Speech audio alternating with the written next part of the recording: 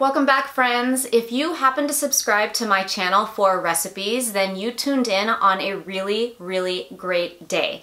Not only am I sharing my recipe for ginger sesame kabobs, as well as a bonus recipe for pickled ginger, but I'm also going to be sharing my first experiences with ButcherBox. If you're not familiar with ButcherBox, it's basically an online company that provides really, really high quality meat. They have beef, chicken, and pork. The proteins that are available through ButcherBox actually come from hand-selected producers, ranchers, and farms. So if you've been on the lookout for really high-quality meats that you can't find locally, then ButcherBox is an excellent, excellent choice. So while I already keep a really almost impeccable diet right now, I thought that there was definitely room for improvement, especially when it comes to the choices that I make for my proteins. ButcherBox makes it extremely easy to have high quality, grass-fed, grass-finished, humanely treated proteins accessible to you all year round. All of the beef is 100% grass-fed and grass-finished, never given any antibiotics or hormones.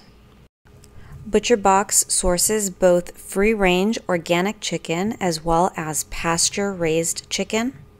All of the ButcherBox chicken is certified humane, which means that the chickens have access to the outdoors, to shelter, are naturally fed, and have plenty of room to move around. The pork is heritage bred and completely free of antibiotics and hormones. Did you know that 97% of the beef that's found in this country is actually grain-fed and processed in feedlots? Because of the crowded conditions, these cattle are often fed antibiotics to help prevent the spread of disease. Grain-fed cattle can also grow to a really unnatural weight due to the administration of these growth hormones and fillers like corn, soy, animal byproducts such as bone meal, blood meal, and feather meal. Saying it is disgusting enough, I won't be putting any of that in my body anymore. Ordering is so super simple, and I love that you have a few different options of how you want to structure your boxes. The curated boxes are kind of fun because you never really know exactly what you're going to get. Each month it's going to be something different. I love having the option to do a completely custom box. The classic box is $149 a month. It would come with 12 to 16 pounds of meat, which would equal about 30 meals. For the next few days, you'll also get $11 off of your first order, plus 2 free filet mignons. Ordering is extremely easy. All you have to do is go on the ButcherBox site. You'll put in your email address. You'll put in your zip code to make sure they service your area. Then you'll just choose your box. You can pick from a mixed box, beef and pork, all beef, or you can do the custom box. You'll have 2 sizes of boxes to pick from, either 12 to 16 pounds or 20 to 26 pounds. Then you'll just have to narrow down which type of proteins that you would like and what type of cuts you'd want. Then once you've put your main box together, they have this really neat feature where you can actually have add-ons. I love having this option because, say for example, you have went ahead and planned out a lot of your meals that you're going to have for the month. So you've covered your 6 choices in this custom box, but you've been really wanting to try a different recipe. All you have to do is you can just add on any of these custom items as well. Once the order is complete, you'll get a shipping date, and then once the order arrives, it'll come in a handy little insulated bag like this.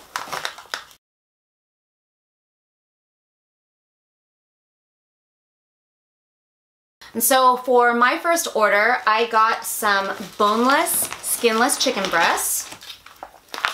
I got a pork tenderloin. And I also got a couple of pounds of just plain grass-fed ground beef. I also got some grass-fed beef strip loin steak. I got the top sirloin steak that I'm using in today's recipe. I also got some grass-fed ribeye steak. Everything arrives frozen, so all you have to do when it comes is defrost whatever that you might be using in the next couple of days, or just toss it right into the freezer. Super easy, super simple, and ButcherBox is a great option for people that can't find really high quality proteins locally. All right, are you ready to get into today's recipe? Let's get started. So for this recipe, I decided to go ahead and pick the grass-fed top sirloin steak. And again, these are completely grass-fed and grass-finished, no hormones, no antibiotics. They'll come in these individual packages. All you have to do is defrost them when you are ready to make your meal. And honestly, one look at this meat and you can see how high quality that it really is. Such amazing color, and the texture on this. I literally could have used a butter knife to slice this up. Look at how easy the knife goes through it. One cut and it's ready to go. Before I even cooked it or tasted it, I could already tell that it was going to be extremely tender and extremely flavorful. So for this particular recipe, I went ahead and sliced this up into 1-inch cubes. This would be perfect for the kabobs. I really can't get over how high quality this meat is. I'm beyond pleased. I don't think I'll ever buy meat again anywhere else. And I felt this way before even tasting it. Once the meat is sliced up, you'll go ahead and tackle the marinade. I start with a couple of tablespoons of avocado oil. This is a monounsaturated fat. It has a really high cooking point, high in oleic acid, and helps to raise good cholesterol. Next, you'll need some coconut aminos. This is my replacement for soy sauce. It's gluten-free, high in minerals, contains 17 amino acids, is also high in vitamins B and C, and also has a neutral pH. Then you'll need to add some rice wine vinegar. This is my go-to option whenever I'm making any Asian dishes. It's calorie-free, sodium-free, rich in antioxidants. It's also antibacterial and can help boost digestive health. Then you'll just need some sesame oil. This is rich in zinc, copper, and calcium. It also contains tyrosine, which will help boost serotonin levels. Just remember, a little of this goes a long way. You'll also need a little bit of chili paste. This one is my favorite. If you can tolerate chili, it's a wonderful thing to add to your diet. It's rich in capsaicin, which is ironically really great for pain relief. It can also help with neuropathy as well as help with the cardiovascular system.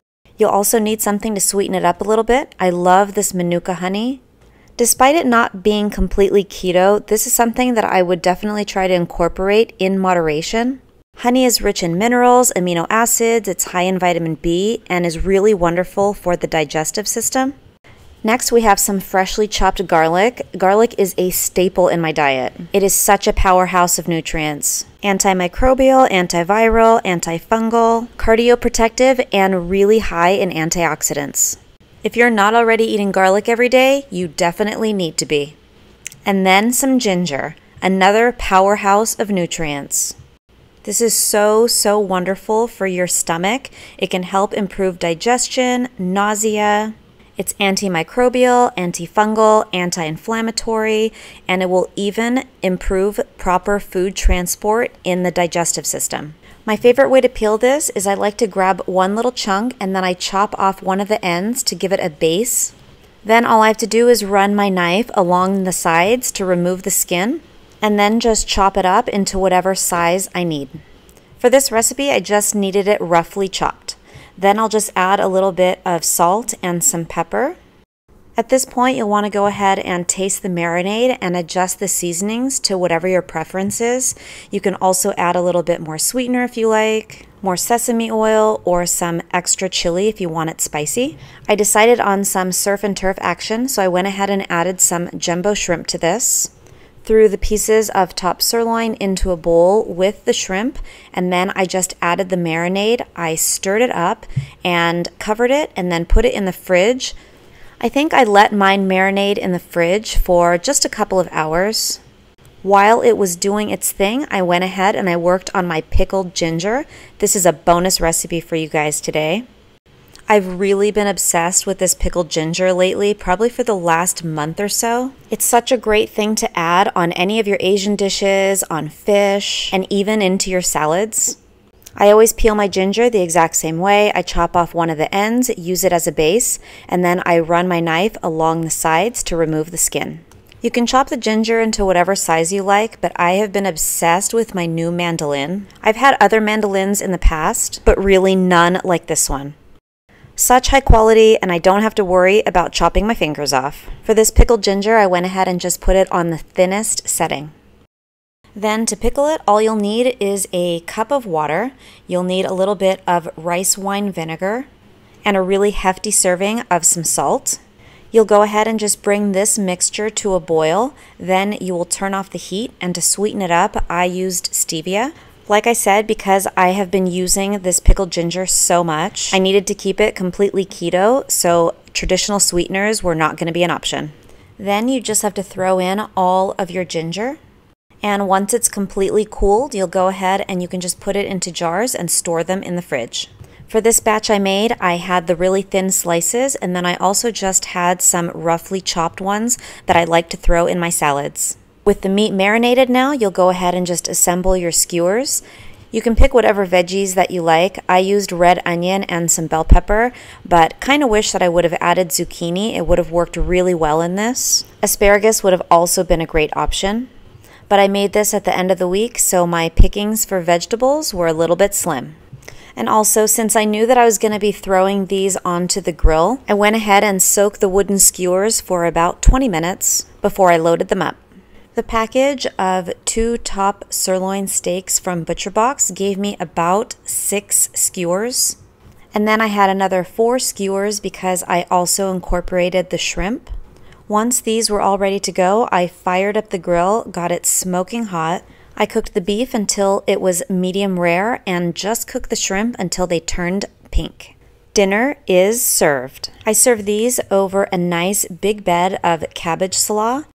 Added some of the fresh pickled ginger right on top, and then I even used some of the liquid from the pickled ginger as my dressing. I garnished this simply with some sesame seeds as well as some freshly cut green onion. I hope you enjoyed today's recipe. If you give it a try, please let me know in the comments below. I also hope that you have enjoyed the information that I've shared about ButcherBox. I really hope that you'll give them a try because honestly, once you make your first order and you taste this meat, you won't want to buy your proteins anywhere else. I promise. The quality on them really, really is amazing. You can taste the difference between these quality meats and the meats that you'd find either at Costco or at the regular grocery store. If you are interested in trying ButcherBox out for yourself, I have included a link that's below. And for the next couple of days, I think that they're running a promotion where you get $11 off of your first order, as well as 2 free filet mignons. That is a really, really great deal.